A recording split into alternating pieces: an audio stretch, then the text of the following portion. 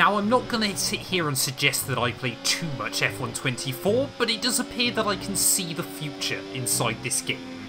Now, Perez, I will say, in previous games, in previous seasons, he's got to be the unluckiest driver I've ever had at Mexico. I've never known someone get as many mechanical failures at their home Grand Prix. I think only I can rival him for bad luck inside the F1 series, but will he make it to the end of this one? Will he be able to try and challenge? I mean, again, Sergio still another driver yet to win a race this year. 8 seconds now, the gap to Stroll and Checo behind us. It is the battle of the number 2s. A bit further back is Verstappen. I don't think he was expecting me to try and keep the nose down the inside there. We've got yellows out. Oh, that's a car further back. I was going to say, if that's Verstappen, suddenly we're in big trouble in terms of action in this race. But I think that might be... Is that a McLaren falling to the wayside? No, I think it's Perez. It is Perez. So I mentioned it at the start.